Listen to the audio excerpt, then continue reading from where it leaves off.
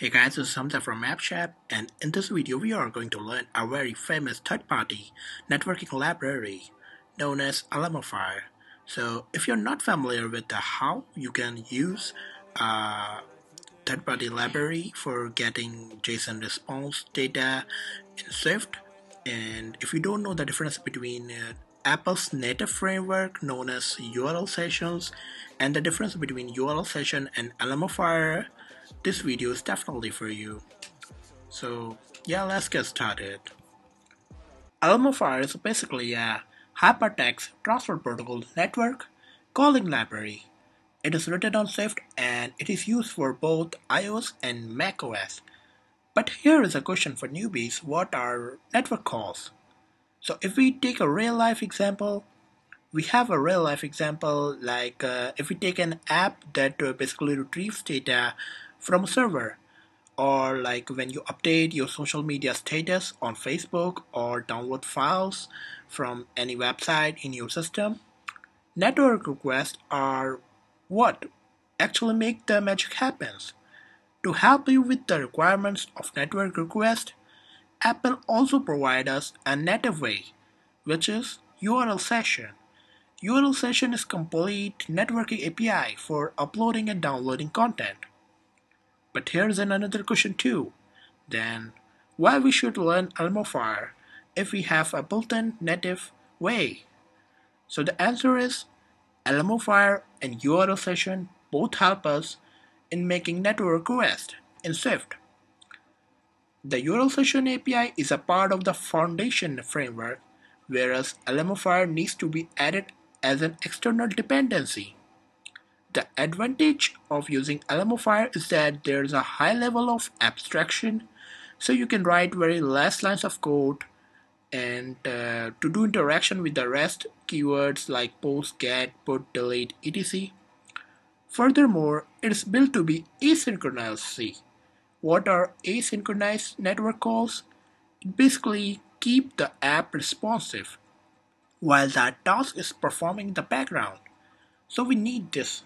So yeah, let's get started with a brand new Xcode project. I'm gonna create a new Xcode project, hit next, name it as Alamofire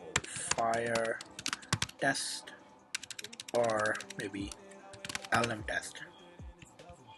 Looks started. Then click next and create.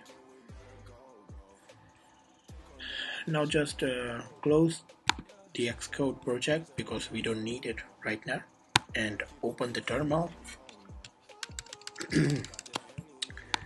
and click the commands, change directory, drag and drop the folder of your project in order to get their directory, and click enter. Now I'm in my project folder. What I'm going to do here is I need a CocoaPod. I need to install it sudo gem install cocoapods. So what basically cocoapods is, cocoapods help us in downloading the third-party libraries. It helps us to integrate with our Xcode project. So you have to write this command sudo gem install cocoapods, but I have already installed cocoapods, so I'm not going to install it again. So if you want to check their version of CocoaPod you can write sudo gem which cocoapods, write the password, and as it shows that I have 2.3.0 1.5.3 CocoaPod version. Now what I'm going to do is here I'm going to initialize the pod file within my project. So for do that I'm gonna write a pod init. It will initialize the pod file. You can also recheck it using write command open dot. It will open the current directory. As you can see that my pod file is created successfully, and in order to check the version of pod you can write pod --version it will give you the exact version of your CocoaPod. As you can see, 1.5.3. So let's open the pod file. Pod file. It will open the pod file. So what I'm going to do here is I'm gonna write that I want Alamofire boards to be downloaded in my project. For doing that, I'm just gonna copy and paste a single line statement. Here it is. But it's defining that I need a board of Alamofire version 5.0 greater than. It need to be installed in my project. So make sure you download. Make sure you write that between target and end statement. Like if you paste it over here, maybe it will not work. So keep in mind that. Just control save the file, close, and now get back to the terminal and install the updated file of pod using pod install --repo -update. This command will install Alamofire in our project. Click enter. So successfully installed. So now what I'm going to do is I'm gonna open my current directory and make sure that you open Xc workspace file, not Xc code project file, because whenever we use pods, we use Xc workspace project file for running our app. So go into the view control file. I'm gonna import my framework using import Alamofire, and for testing purpose I'm gonna write the parsing network call in my view.load function, because we all know that, as you are familiar with the Swift, view.load runs whenever our apps run on the first time. So let's make our call over here. AF dot request. What AF is? AF is short form of Alamofire. Dot request. Dot request functions gives us sending the request. What I'm going to write here, I'm going to write here URL. So for testing purpose, right now I have two APIs. We will test both of them. So I'm going to copy that and paste it over here. I know it will give me some errors. Just Control X and comment that out. So it will not give me some errors. Okay, cool. Just paste it over here, my API, and then I will write dot response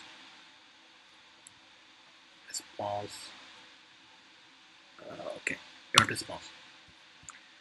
response completion handle. For completion handle, just click and hit enter over here. That in AF data response, write response keyword. You can write any keyword if you like, and write debugPrint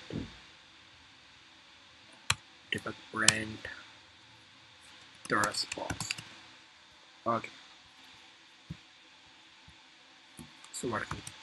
Let's build that project and run on iPhone 8.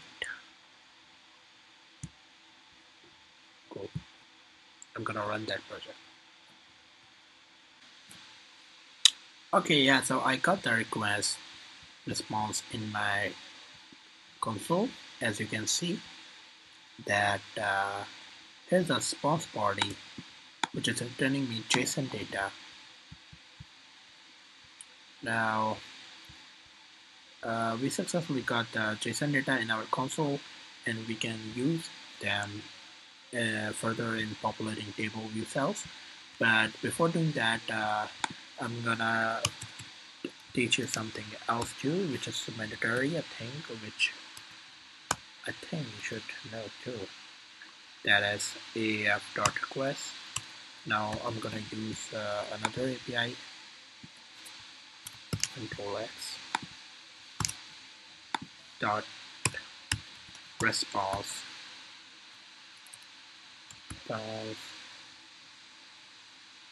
Okay, so when you write dot response, it gives you two methods, response JSON and response, which both of them use a compilation handler. So I think you should be familiar with both of the methods. So first we use the response method. Now we are going to use response JSON method. What it basically does, it is exactly the same, but let me guide it first. Response and print. Print response. Alright, so basically the main difference between a response and a response JSON is that when we use the response function, we have to write debugPrint. We cannot debug JSON values using a print. We cannot get the values of JSON in console, so we use debugPrint. But when we use response JSON keyword, we can get the values in our console using print statement. So let me show you by running the project. It's very simple.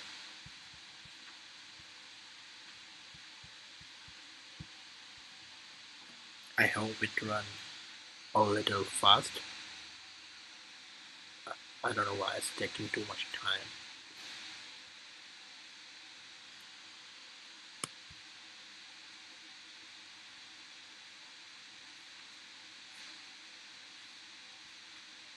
Okay.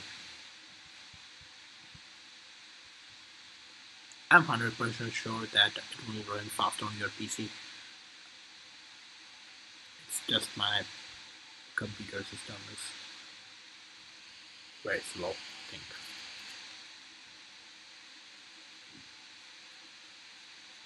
Alright, so we get the response. Okay. Okay, as you can see, this is our second API request. At debugprint.org/get, right? Over here. And we got their results. But we are also getting first results. So that's the difference. And like if you want to pass some header, you can also do it through at headers at debug header. Oh, okay. Cancel the headers, then dot accept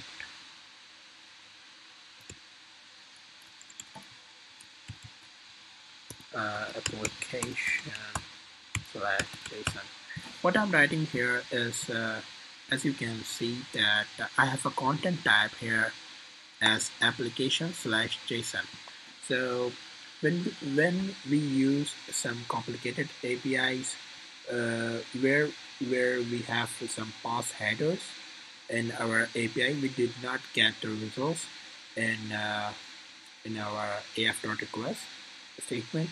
So we mentioned that it also passed some header file too. Okay, it's giving me some header. What is that? Let header types are not written with the brackets around the elements. Okay, I missed that. Supposed to. And I'm gonna pass that header here as headers.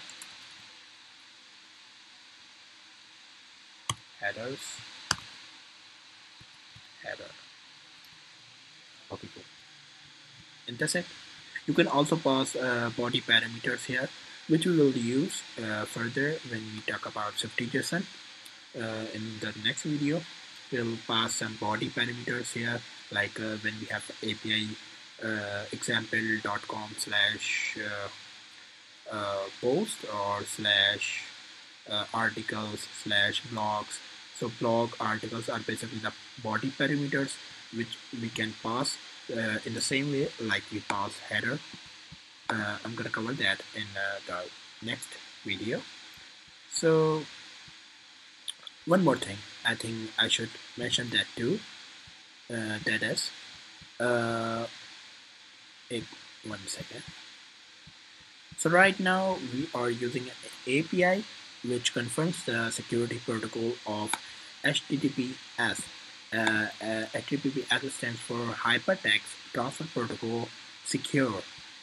So somehow, if you are testing an API which is on localhost, which does not confirm the security protocol of HTTPS, so when we use that, we got an error in Xcode.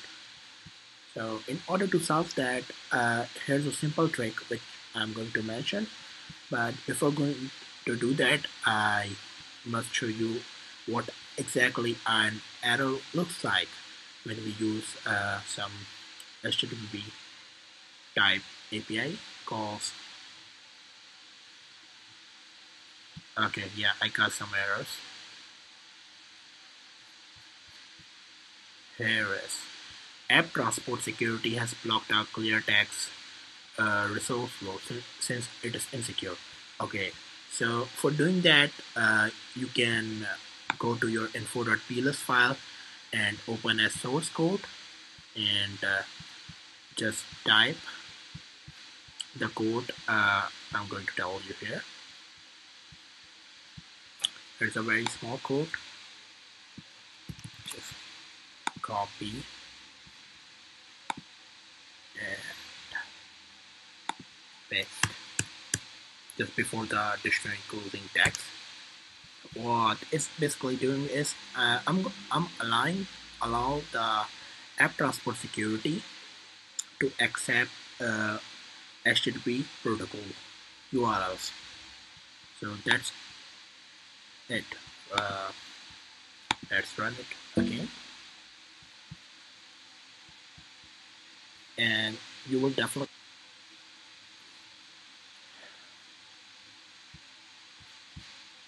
Okay, see that? Did you see that? We don't have any errors now. So these are some very basic tips and tricks, and I'm going to sum up my tutorial for Alamofire over here. So if you do like the video, please make sure you hit like and comment, and also subscribe our video. Thank you. Tell me pretty lies, look me in the face, tell me that you love me, even if it's fake.